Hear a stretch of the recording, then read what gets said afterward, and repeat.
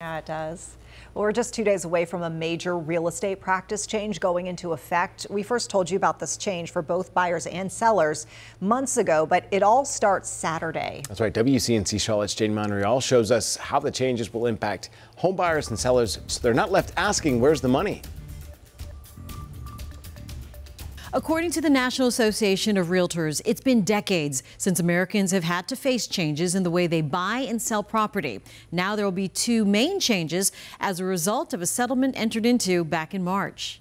The first change deals with the seller and real estate professional. We will no longer be able to make a unilateral offer of compensation on the multiple listing service, the MLS. Kevin Sears, the president of the National Association of Realtors, says that means the seller is still in control. What we need to do is just navigate through those changes and figure out how we will be able to communicate any offers of compensation that will be made. He says buyers will be most impacted with the second change, which requires buyers to enter a written agreement with their agent, spelling out the services that will be provided as well as the agent's fee. They'll have to have the conversation with the buyer and say, if the seller is not offering cooperating compensation, then the buying consumer is going to have to pay out of pocket for the professional services that will be provided. The good news for buyers in the Charlotte area, it's about to be a buyer's market. If a buyer can wait because they need the lower rate, then maybe they should a few more months, maybe even to next year.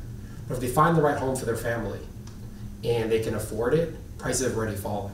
Local realtor David Hoffman says after the housing market's slow start in the beginning of the year due to high interest rates, now sellers might want to act quickly following the stock market's recent drop. One, prices are going to fall, so they should sell now before it comes down more.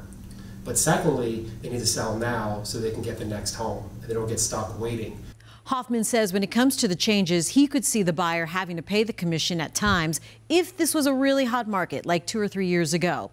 But as the market slows like we're seeing now, he says buyers and sellers won't see much of a difference in the fees they pay, although the process might sound different. Back to you.